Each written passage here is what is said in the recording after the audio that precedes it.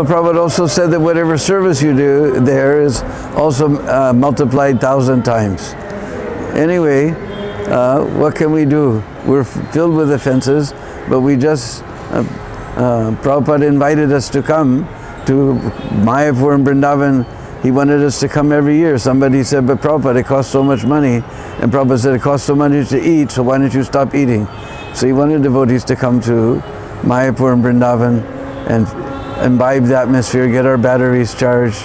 And that there's offenses are multiplied 1,000 times. That's a warning that when we do come to Vrindavan, we should not take it as just a tourist place, that we should be very careful there and try to be on our best behavior.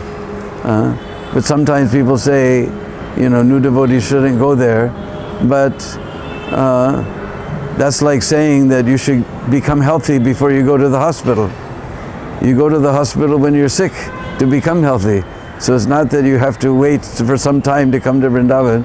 You go there in your present state so that you can become purified.